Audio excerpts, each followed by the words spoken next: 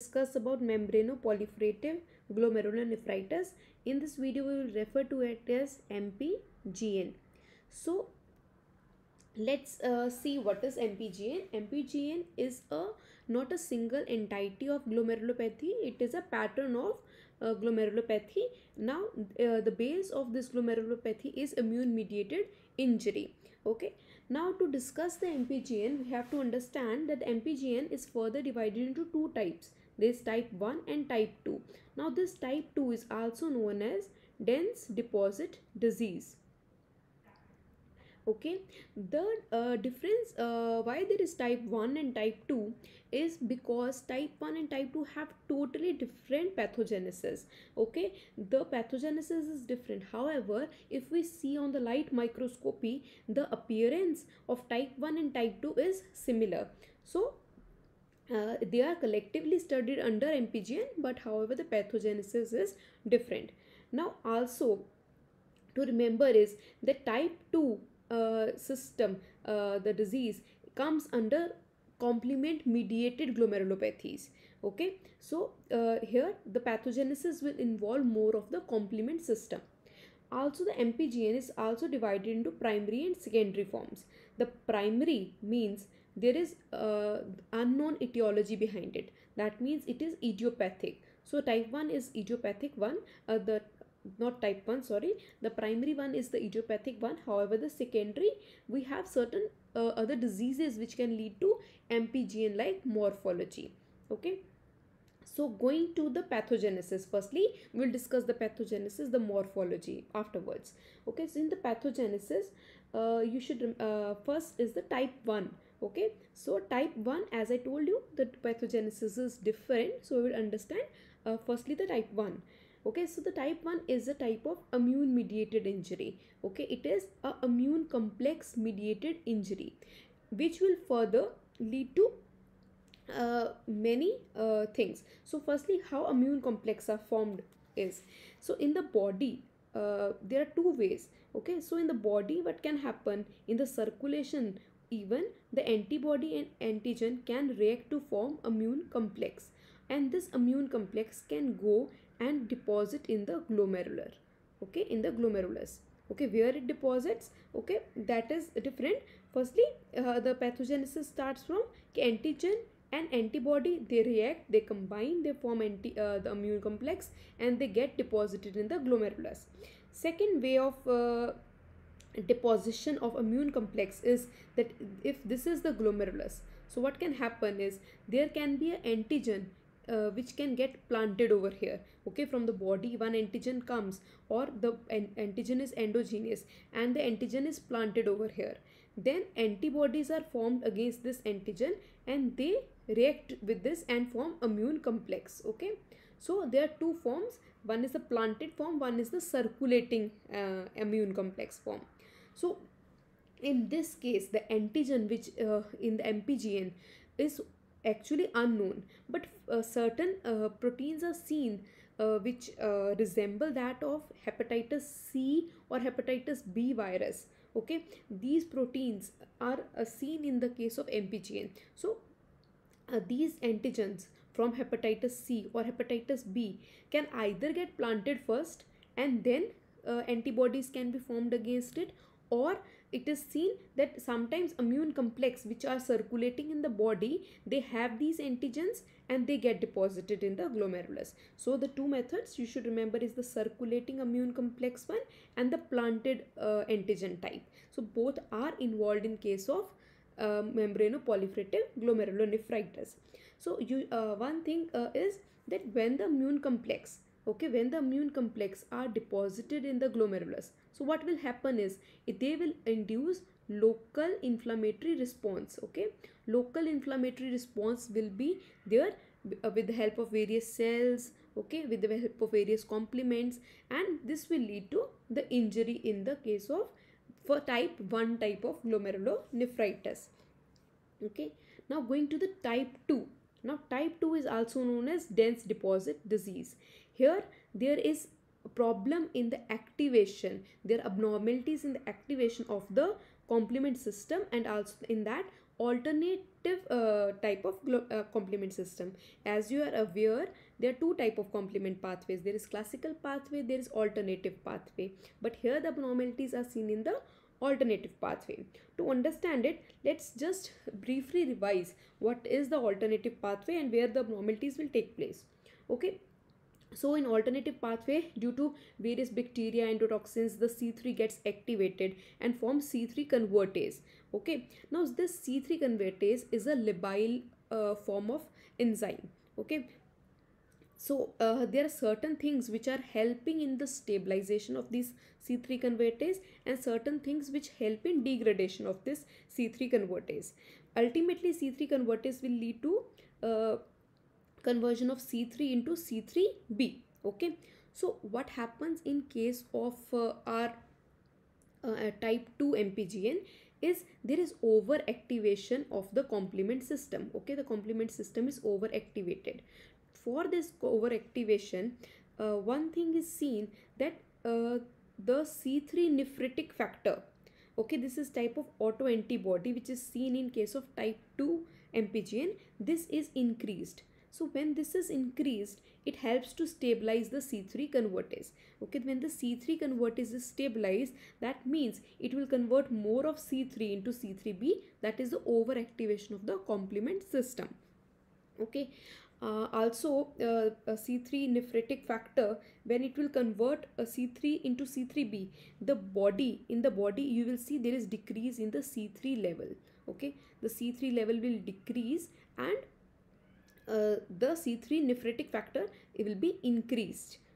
Okay, now so the type 2 dense deposit disease comes under the heading of C3 glomerulopathies. Okay, now to discuss before the morphology, if we are discussing the morphology in case of MPGN, we should understand where the deposition of the deposits take place, either in case of type 1 and type 2. So you can see here, this part is the capillary. Okay, this is the capillary lumen. Okay, and this the triangles, small triangles, these are actually the podocytes from the visceral epithelial cell. So what is there? There is capillary, then there is visceral epithelial cell, then there are parietal epithelial cells. Okay, this is the mesangium part. So where does the deposition takes place in case of MPGN is this part, that is the in between the capillary and the podocyte, that is the glomerular basement membrane. So in case of type 1 MPGN, we say the deposits are subendothelial, means this is the endothelium and here the deposits are seen. These are the deposits which are seen, and these deposits take place in the glomerular basement membrane. So in MPGN, what will happen is if you see the histology, you will see there are certain alteration in the glomerular basement membrane. There is proliferation of the glomerular cells and there is leukocyte infiltration. Okay, because there is immune complex mediated injury, so leukocytes are infiltrating. So also the name of MPGN is also mesangiocapillary glomerulonephritis, because apart from the proliferation of the mesangium, capillary loops are also, we see there is proliferation, so this word is also used. So here you can see in this light microscopic picture, in the HE picture, you can see this is the normal glomerulus. Okay, so if you see over here the cells, you can see this is the normal how the glomerulus should look like. Okay, so here this is the involved picture in the MPGN. So you can see the hypercellularity. Okay, if you see the cells over here, if you count each cell over here, the cells are less. However, here if you count, the cells are more. This is hypercellularity in the glomerulus, and this hypercellularity is due to proliferation of the mesangial cell, due to leukocyte infiltration. Okay, so morphology in the light microscopy, I told you that both type 1 and type 2 are similar. One thing to notice, the glomeruli will appear very large and hypercellular, and hypercellularity because of the cells proliferation, okay, because of the mesangial cells, because of the endocapillary proliferation, because of the infiltrating leukocytes, and they will have a lobular appearance of because of that. Okay, if you see over here, there is a lobular, you will see that there is proliferation and it appears like a lobule. Okay, so it's a lobular proliferation which is seen in case of MPGN. One thing more to see in case of MPGN is the changes in the glomerular basement membrane.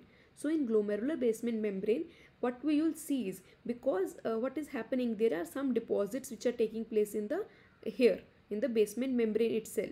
So what you will see like appearance, that it is appearance as double contour appearance. Okay, you will see duplication appearance, that it has been split into two. Okay, it has been thickened. So these are all the things you will see in the basement membrane also. So what is appearance in the glomerular basement membrane? It will be thickened, and you will see that it has a double contour or tram track like appearance. Then you can also appreciate the duplication of the basement membrane because of the deposits, because there are deposits taking place. You can it will appear as if the basement membrane has been duplicated. Okay, it has been thickened so much, because of these deposits. Also the glomerular basement membrane also tries to synthesize more, so because of that these appearances are seen. On the ultrastructurally, if we are talking about the light, going from the light microscopy to the electron microscopy, the things will differ. Okay, so in the type 1, the deposits, they are not very dense and very linear. Okay, so if you will see here, you can see a deposit. Okay, here you can see a deposit, here you can see a deposit. But in case of type 2 dense deposit disease, there is a thickened, it is regularly seen, the deposit along with, they are very regular. Okay, so this is the difference between the deposit. They are very electron dense and they are very ribbon like. So in type 1 MPGN, you have discrete subendothelial deposits, and these deposits, they are not linear present, they are discretely present. And in case of type 2 MPGN, what is there? There is the glomerular basement membrane has a ribbon like extremely electron dense material is deposited. Now if we see the composition of the material, okay, when we do immunofluorescence, we see the composition of the material. So what material is deposited actually? In case of type 2, if you talk about type 2, you don't know the material composition. We don't know the material composition.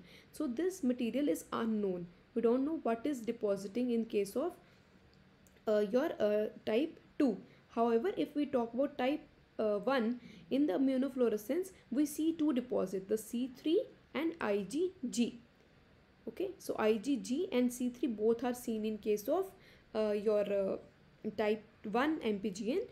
However, in case of type 2, the exact composition is not known, and the deposits, they are in the granular form because they are deposited discretely now. So this is the appearance is granular of the immunofluorescence. Going to the clinical features, how the patient will present. So patient mostly presents with the nephrotic syndrome. However, some patients can present with nephritic component also, and some patients have a nephritic picture. It just overlaps. Okay, and disease can go from MPGN to RPGN, that is the rapidly progressive glomerulonephritis. We already discussed it, so you can see that video also. So it can go into RPGN. It has a bad prognosis. Some around 50% patient go into chronic renal failure, and also there is high reoccurrence if you go for transplant also, particularly in dense deposit disease. There is high incidence of reoccurrence.